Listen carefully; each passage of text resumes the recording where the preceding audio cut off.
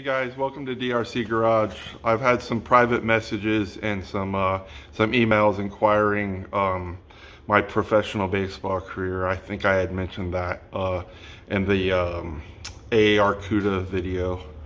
And a few people, maybe 4 or 5 people, were wanting to know a little bit about my baseball career. So I'm just going to go ahead and do this one-time video and kind of explain how my career went and stuff like that. But this channel is based on drag racing, car collections, cystic fibrosis, other illnesses. Because I do put on a big charity drag race in Florida. I'll be heading in my 8th year. It's called Drag Race for a Cure, and we donate all the proceeds to charity. So anyways, so I used to BMX race from when I was like 5 to 8 years old. And then my uncle got me into Little League Baseball. I played Little League Baseball from the time I was at 9 to 12, and then I played Babe Ruth down here in Florida. They call it Babe Ruth. I played Babe Ruth from the time I was 13 to 18.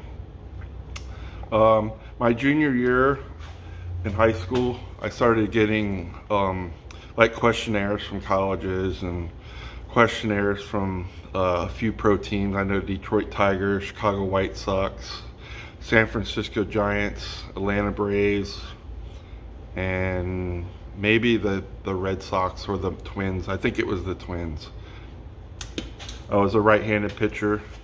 My senior year, I started to get more. I never really got any major, like, big time powerhouse college questionnaires. It was mostly like Division II, a couple Division I, but they weren't real powerhouses like Florida State.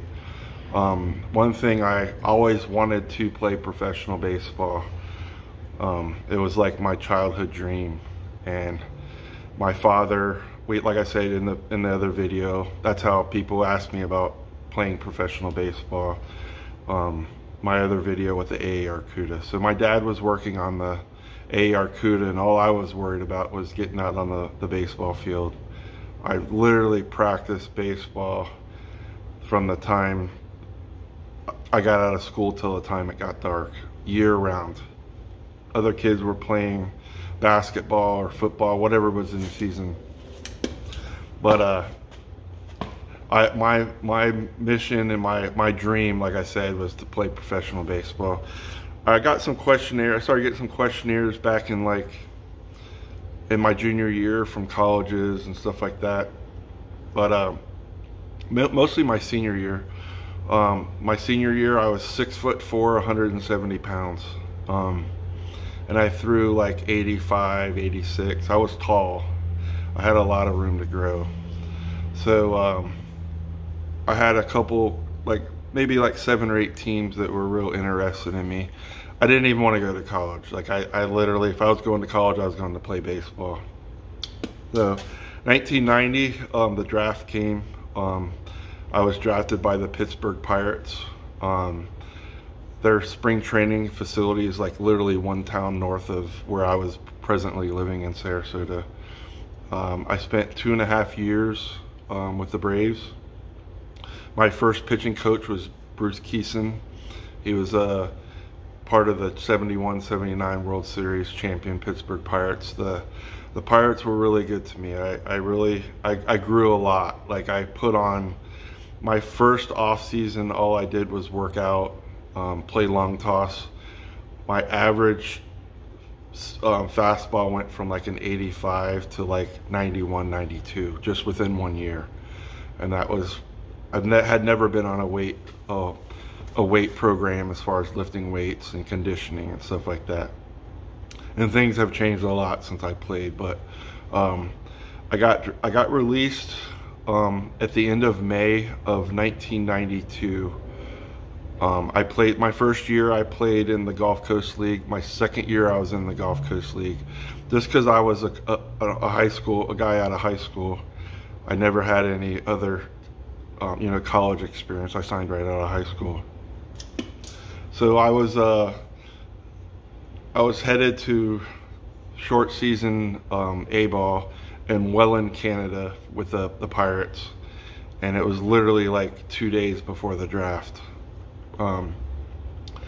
We all went out to stretch, and they called me in the locker room and took me in the office, and they gave me my release. You know, here I was, a 21, 22-year-old kid, and had this dream just wiped away from me. But I had a pitching coach when I was the spring training before. He knew he was leaving to go to the Pittsburgh, or he went from the Pittsburgh Pirates to the Atlanta Braves. So I went, his name was Jerry Nyman. Chuck Lamar was the guy who signed me with Pittsburgh, and he was the minor league coordinator with the Braves. So it's kind of about who you know. So I called them to see if they had any openings, and it might have been like a couple of weeks went by and I hadn't heard anything. But he told me on the phone, just that if anything comes up and you want to go to a tryout or whatever, if another team picks you up, don't wait on us. So the Colorado Rockies called. It was like their expansion year, and they had me come down from Sarasota to Miami. It was about a, I don't know, 4-hour drive, something like that, and they said it's an open tryout. Well, I didn't really think. So I get down there, and there's like 350 people, and I think there was like 4 or 5 people that had previous pro ball experience. There was like 3 or 4 people that they didn't even know which glove the hand went on. So I was pretty aggravated and pissed off about that. But anyways, I did the tryout. I was driving home. It was my girlfriend at the time's graduation. She was still in high school, and she was legal. She was 18. So I totally missed the graduation. I was running late because they kept me behind. They kept like 7 people out of the 350, and I was one of them. They told us that they were going to be choosing 2 or 3 from that tryout with the Rockies down at Nova University in Miami. And so I missed her graduation. I felt bad. She lived in the neighborhood, and we went by the house, and I told her that I'd be back. I was still in my baseball not my cleats, but my baseball pants and belt and shirt, and I was filthy dirty. It was raining. So I went home to take a shower, and then I told her I'd be back. So I went back to my parents. I was still living with my parents, and here I'm losing train of thought. So I went back to my parents, and I checked the messages, and it was Jerry Nyman from the Atlanta Braves. And so I called him, and he said that I will be leaving. This was on like a Saturday night. I think it was Monday morning or Tuesday morning. I would be leaving Tampa International Airport and headed to Idaho to play for the Braves. So I went back to the party, and I said, I got good news and I got bad news. And they go, what's the good news? And I said, the good news is I'm here. The bad news is I'm leaving in 2 days.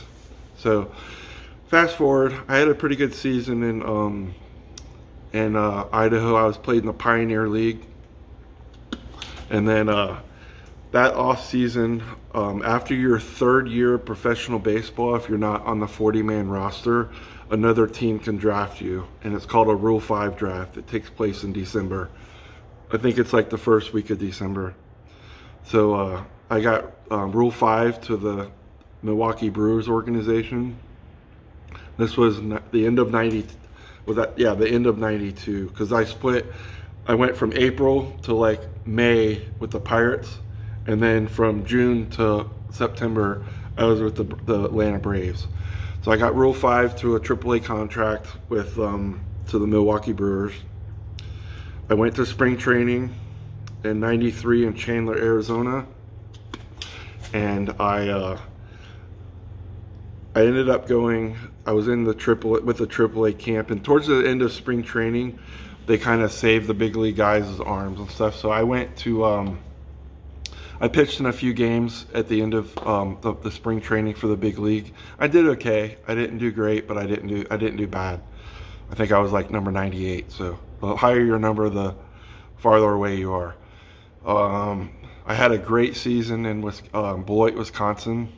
I was with the Beloit Snappers. It was the minor league. It was about an hour south of Milwaukee. I had a really, really good season. I was a relief pitcher. But that was the best season I ever had. I think I had like 57 innings pitched or 54, and I had like 66 strikeouts and like 20 something walks. So I went from there, I went from the off season again, I got traded to the Texas Rangers organization for a big league pitcher named Jeff Bronke. I went to big league camp in '94 with the Texas Rangers. I got sent down within, I don't know, a couple weeks, three weeks maybe. I played in high A ball with them, and then I played in Tulsa with the double A team. I went back again the following year, and I went to big league camp again in '94 or '95, and I was pretty much done. Like, I was just so burnt out that I ended up getting released. So I didn't try to go another place. I was just, you know, I played, what, 5 or 6 years of professional baseball, and I wanted to move on with my life, and I wanted to have kids at a young age, or a decent age. My parents were both young, but it was a great experience. I didn't watch baseball for like a year after I got released, just because I was so burnt out. Like, I didn't know where I was going to be at the following year. But I did play with quite very many. Chipper Jones was in 1990. I was in the same draft as him. Derek Jeter, Nomar Garciaparra. I mean, the list goes on. Javier Lopez, this Terrell Wade, Chris Brock. Just many professional guys that made it to the big leagues. I had my shot. I didn't make it. That's not, I mean, it was a good accomplishment that I've had. I still have people to this day asking me, and I'm 51. I would have been done. If I'd have made it to big leagues, I'd be done now. But back, you know, I remember times where traveling on the buses, the long bus rides, people were playing cards and listening to music, and I was always looking at Hot Rod magazine or Mopar Muscle. I've always had a passion for cars. So I did do some pitching lessons with people after I got back in the mood of getting back in the game of baseball. And back in 2019 or 2000, yeah, it was 2019. No, 2020. It was this time last year. I got interviewed for the Pittsburgh Pirates, and for a pitching coach position here locally, just in the rookie ball level. No, it was 2019. And COVID actually kind of messed it all up. So what happened is the Major League Baseball took the minor leagues. They had 8 teams total. Every major league team had 8 minor league teams total, and they cut it down to 5. So I was kind of the new guy on the block as far as getting hired, and they just let me go. And I understood. I wasn't upset or anything. But anyways, that's pretty much my baseball career in a nutshell. If you guys have any more questions or anything like that, it was a great experience. I could have went to Taiwan and played after I was done, but I made a promise to myself that if I couldn't make it here, I'm not going nowhere else. I made that commitment to myself. But I appreciate y'all watching the channel. Like I said, this channel will be based on mostly drag racing, car collections, fab shops. It'll start getting hot and heavy here in the next couple weeks. I will be getting the shop cleaned up this weekend. It's not real bad, but I want it to look like a little bit more organized, and I'm going to try to get my duster in here. I got to get the Mustang back there out of here and kind of move some cars around, and I will be getting a lift probably in the springtime, so I'll have a little bit more room. My shop is 38 foot deep and like 26 feet wide, so it's not real wide. It's deep enough, but it'll work. It'll work for what I want. And then we'll be doing we'll be doing some content on the cars that I have. I don't want to get crazy with it. Like I said, I wanted this channel about the people that help me support charities. But I appreciate you guys liking and sharing and subscribing. Appreciate. I know there's a few more subscribers here recently, but like I said, it'll start getting hot and heavy. You got some good racing coming up in Bradenton. I did go to my boss has like a GXP. It looks like an old Pro Stock car. Actually, it's not old. It's like a 2018 or 17. But we were out at Bradenton. They had a big New Year's Nationals race, and I've never seen that many cars. It was 708 entries, 199 juniors, and we literally sat around. We were out there on Wednesday through Saturday. Yesterday we went out and cleaned up and brought the car home. But I'll be doing some content on his stuff. And we had Jeff Serra. He's a really good bracket racer from Pennsylvania. And we had Lyle Barnett driving the car. I think we're gonna do some like top sportsman with it, and maybe some 470 index with Lyle up in the Mooresville area, North Carolina. But anyways, I appreciate you guys liking and sharing, subscribing. I will have, like I said, it's all about cars, but it's not, I mean, 95% is going to be about cars and racing and all that stuff. But I do have a vlog scheduled with my daughter to tell. We're going to kind of tell our story of what it's like from a parent standpoint and from a patient standpoint, to what it's like to live with cystic fibrosis. I'll have my daughter explain what CF is to you guys. And we found out in 1997 when she was a year old, and how CF has progressed, and it's just amazing of how far this disease has come. But anyways, guys, I appreciate it. We'll be talking to y'all soon. I'll probably maybe do like a little video this weekend, just kind of show you a couple of the cars. I got the Belvedere. If you want to see something about the AAR, it is back there under the cover. I did do a story on that. And then we have a 79 Trans Am and a 1970 TA Challenger 4-speed. We'll introduce those. But the content, as far as on my end, will be the Duster, and then once I get the Duster going again, I'm gonna put the CUDA, start putting that back together. But if you want to know more about that, just go back and look at the story.